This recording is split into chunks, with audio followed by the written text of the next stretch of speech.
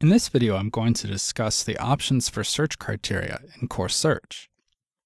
To make things easier, Course Search knows your name and your degree level. And while it's not on the page, it also knows what campus you attend. It uses this information to set default parameters on the search page. But you don't have to be limited to the defaults. You can select any campus you want and any degree level you want.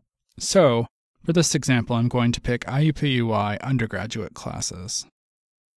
The next thing you have to select is what term you want to search. The options are any term, projected terms, scheduled terms, and specific terms such as fall 2013. Any term does just what it says. It will look for courses and classes in any term. Projected terms will look for courses that appear in semesters that haven't been scheduled yet, but we have a pretty good idea that those courses will be offered based on when they're typically offered. And scheduled terms looks only for terms that have a released schedule of classes. If you pick a specific term, your search results will be limited to the classes that appear in that term.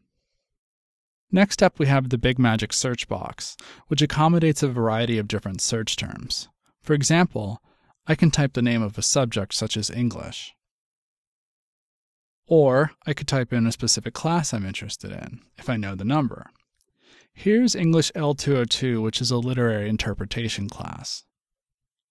I can also type in a keyword. So let's say I'm interested in seeing what at IUPUI deals with the Middle Ages. I can type in the word medieval.